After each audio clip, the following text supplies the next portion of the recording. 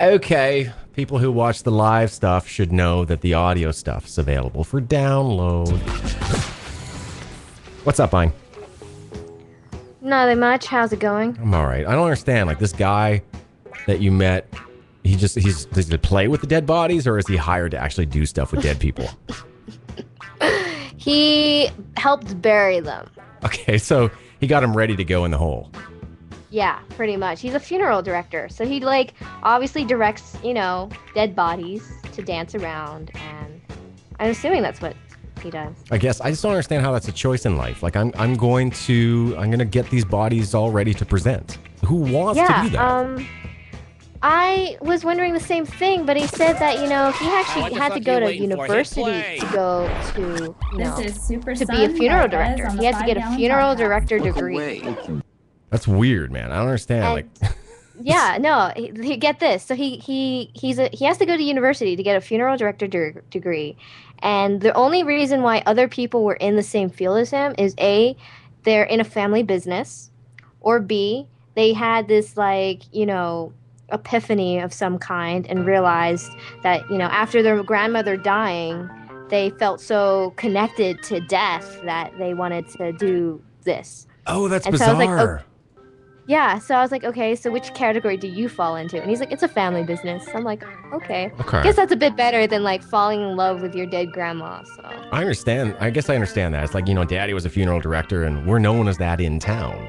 You know what I mean? Yeah. But there's got to be a subsect of individuals who say, today, I want to embalm a guy. They've got to be out there, right? I'm sure there is. I mean, actually, a friend of mine, he was at a convention and he ran into this artist, right? And this artist is known for drawing very detailed, morbid comics, right? And so he asked him, how do I, or he went up to him to, converse with him like normal people do. And the guy says, if you really want to be a great artist, you should get a job at the morgue. Mm-hmm. And my friend goes, okay, why would I ever want to do such a thing? And he's like, because when they're dead, you can draw them and experiment on them, and especially because they come into the morgue in varying different states of decay. Oh my God, ew! Wait a minute. So you can draw them in different states of decay. You can draw the fat and everything being kind of exposed. You can draw them when they're in what is it? Rigor mortis has set in. You can draw them when. Well, this is going back. This is the old. This is the Da Vinci type stuff, right? Where Da Vinci wrote, he drew a lot of stuff that's still used in medical books based on cadavers, right? Oh yeah. God, that's bizarre. So I mean, I guess the moral of this story is that if you really want to be good at anything, go to the dead. That's amazing. Hang on. Wow, weird. That is so weird. But he's the coolest, most upbeat guy you could ever meet, I swear. He has such a great sense of humor, obviously. I mean, if you see so many dead bodies after a while, you just kind of don't take it so seriously, but... Well, I'm guessing, you kind of get used to it, right? You're like, dude... No, yeah. I mean, one of the things I asked him was all right, so... how does death affect you? And he's like, it doesn't really affect me, I used to go, I used to be a CIA kind of guy, so I'd go out to the crime scenes to investigate, and, they'd be, burned, charred bodies in the vehicle. He's like, I'm kind of hungry for a burger. Anybody want some, So. That's so, I don't know, man. I knew a girl in high school, and she wanted to become a mortician.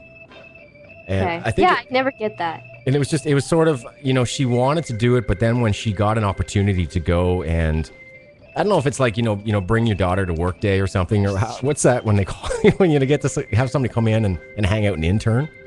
Mm-hmm. Yeah, so she went to that, and then she saw a guy that looked like somebody that she knew, and she said, I can't do this. Wow. So chicken. Well, I'm guessing that's a thing. Why don't we check the mail here? You got some mail. You've got mail. Wow, that's classy. I know. I got an email here from Florida. It says, my hair has grown long, and I've learned to wax fat and kick. I'm no longer constipated, and I've got songs in my head. Beautiful, nice songs that I want to sing. It's kind of a nice letter. let's touch on the constipated part. Why aren't you constipated? I mean, that's kind of a messed up thing, don't you think? You should always be constipated. I should probably reply, right? I mean, this is a handwritten letter that came in the mail. It's really nice. Handwritten, so it's a personal touch kind of guy. Yeah, like now when I do my mail segment, I read mail, like actual mail. It's pretty cool. Like, wow. Yeah. When was the last time you... Mail nowadays? Isn't that a bit old-fashioned? Like, wow. I think it's mail. I think it's super funky. Yeah. Do you save the post? What are they, post stamps? No, but I got the whole envelope. I got a whole drawer here, like literally a drawer full of mail. Save the post stamps for me because my mother likes to collect them, and she hates the thought of post stamps being wasted. Okay, I'll save them for you. I'll do that. Yeah, save them for me, and when I come back, it'll be like Christmas. Okay, we should talk about letters. Let's take a break. Okay. Ta-da. Okay, that was good. Thank you. Lovely. It's a weird show hour. I love it. I love it. I love it. I love it. And I'm gonna roll another segment here. You know where this is the show, right? You understand this is the show. Yeah, no, this is the show. I figured because the music was playing, and but I'm acting normal. I'm talking about dead people. Yes. You're a chick. I would hope so. Yes. And last time I checked.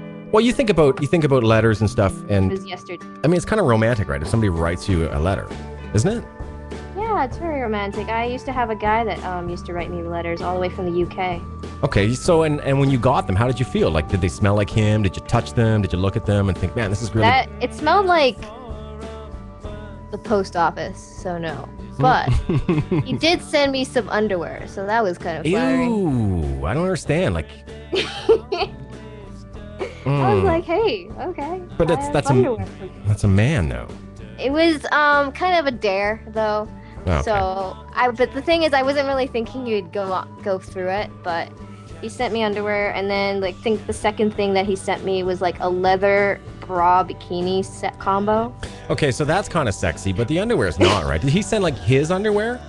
Yeah, it was isn't man's underwear just kind of gross, no matter what it is? But I mean, like, he was all the way out in the UK. It was like the best thing I got, I don't know, man. I can see a scented letter. Like if he wears a certain kind of cologne, and he writes you a little letter and he spritzes it and he sends it to you, that's fine. But I mean, your gitch or your gaunch? Yeah, I don't know. It was pretty rad though. I got underwear in mail. I mean, when's the last time you opened up a mail, like a letter, and had underwear falling out of it? I mean, come on. That's pretty cool. I'm gonna go out and say never. That's a never for me. Okay. Well, see, this is why you need to send people your I could. You know what? I think maybe this should be the approach. I've got that new girlfriend in Asia. Oh yeah. How do you even classify that as a new girlfriend? Like, how do you decide? Okay, so I have a girlfriend now from Asia that I've never met. She's a woman on the internet who talks to me. Well, okay, that's pretty fantastic. So that's a girlfriend, right? That's it. I would call that like an admirer more so than a girlfriend, because if you have a girlfriend, the general consensus is that you should only have one of them. Well, there's only one girl. I think. Whereas if you have an admirer, you can have like 20, and it'll be like Caesar's Palace all over again. Okay, well, why don't we take a break here and we'll play a couple tunes, and then when we come back, you can explain to me what a girlfriend actually is. Okay. Because I'm sure I don't get it, man.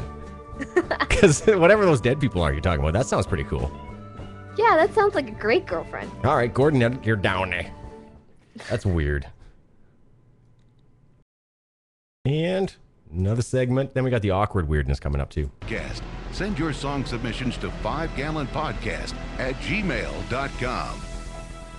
Okay, to clarify, a girl who friended me on Facebook that I don't know on the other end of the world, and sends me messages and emails and stuff and wants to Skype chat.